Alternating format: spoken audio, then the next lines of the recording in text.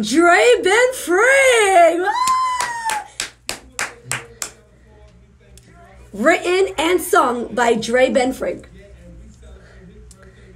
We did at the premiere. And thank you again, Mr. Roberto Vargas, for the director and writer from Over. He allowed us to come in, and we had a VIP treatment for Ben Dre Frigg, and he was able to come in and celebrate his birthday there and everything. They took care of him, and it was their premiere. I like that. I love it. I need a jingle from He's amazing.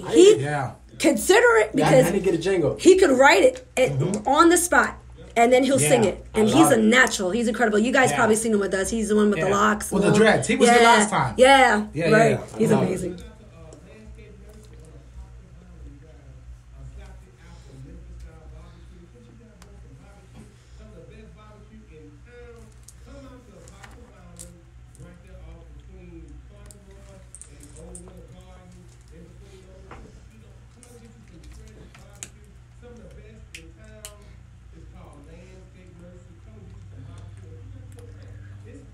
So Memphis style barbecue will be set up there, and big shout out to them because they also catered to the production crew, that cast, when they had their set. So they came through and they catered for free, and they donated their time and food.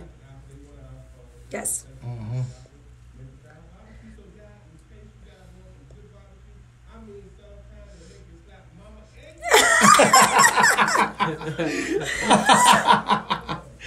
Oh.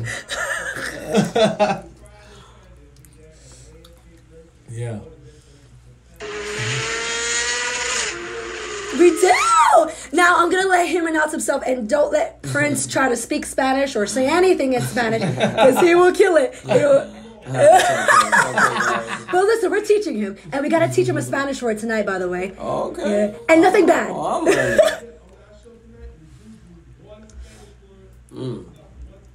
Yeah, right. I almost told him a bad one, but we can't do that because we're Hispanics listening to us. No, that's irrelevant to our platform. But announce who you are. I think he's an artist. Prince is a trip. He's an artist. Your work is amazing. Thank you speak very well in both languages, and you kill it in both languages. Thank you very much. So express who you are. Express it. So my name is Luis Armando Lozada II. Yeah. So I go by the name Loops. I am an artist. I rap. I sing Spanish, English. There's a lot of styles I've always been into. My father put me on to the Beatles at the age of 5. Wow. My first hero was Timbaland when I was 13. Wow. Then Kanye West, T.I., then Lil Wayne. It became a little more urban and rap around 17, 18 years old. I got into lyricism, bars, Method Man, Nas, Tupac. And then around my early 20s, I started experimenting with just catchy songs, worldwide songs, and soul, and all these things. Now everything is just determined based off the album I am currently working on. And that's why. Of course, I can spit right now. Yeah. How you doing? I didn't even notice. So yeah, I spit all the time. I could give you something clean, I could give you something mean, and you know that not everything's about the green. How about the heart? We ain't about talking about the cars, cause you know that we about to go and reach the stars. We don't need these women. You know how we living. We just need the self-love. Yeah, what we sipping? We just sipping a little water. We just sipping a little Fiji Evian. But you know that this is what we are. Maybe I'ma stop. Maybe I'ma drop. Like that album that's about to drop. El Ultimo Dia, the last night. This is the last fight. But you know. You freestyle that? That's what's up. And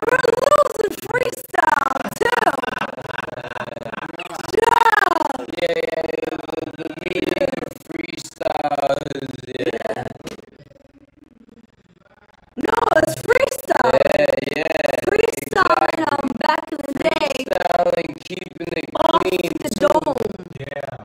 And keeping it clean is difficult. Yeah. Y'all remember the basement? Yeah.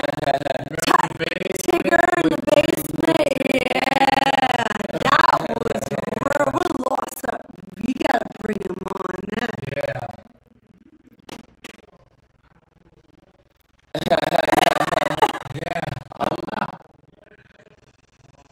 Yeah. Yeah. What? I don't understand. What's that? Yeah.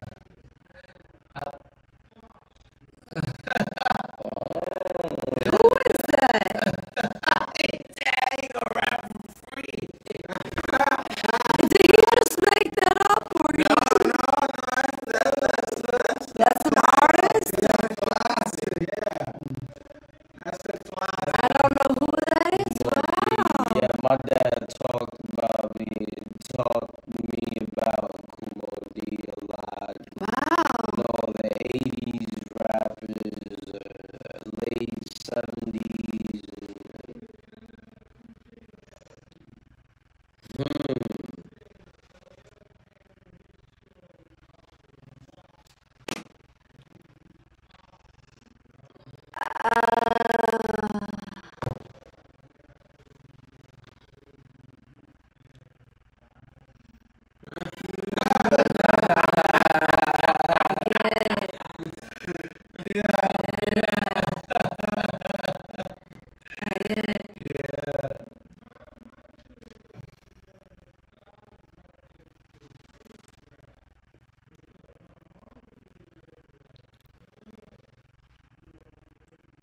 Interesting.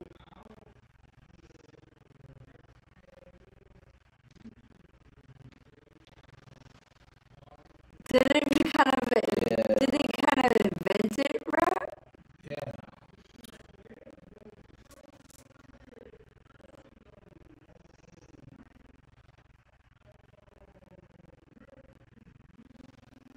And who did that? Of course. I knew it was them, yeah. But they created the gangster rap. That's a whole nother level. Yeah, That's a whole nother level. yeah. But you know what though?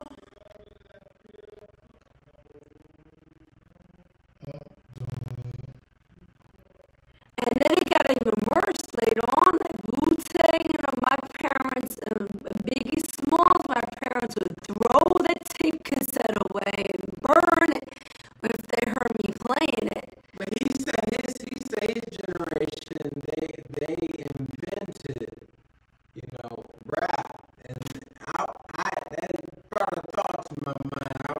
What would you think 20 years from now people will say our generation invented? Garbage. I don't know. What do you think I think as an artist? I think that there is, you know why there is a lot of garbage though, to keep it real? It's only because I feel like every generation there's something that sells. There's every generation there's a trend. I feel like what I envy from the 90s, what I really envy from the 90s, is that the trend was being nice. That was the wave. The wave was you can rap, you got bars, you really nice, you really saying something heavy. You're not just rhyming and just showing off.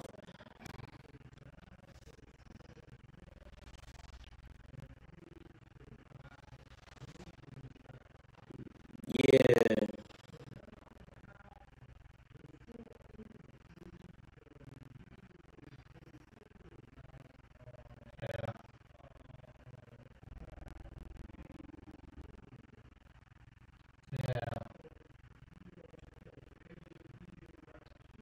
Run DMC.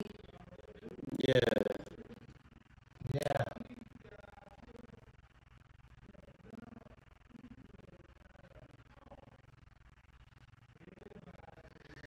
So yeah, you're saying they had the money, so they're able to produce and create anything.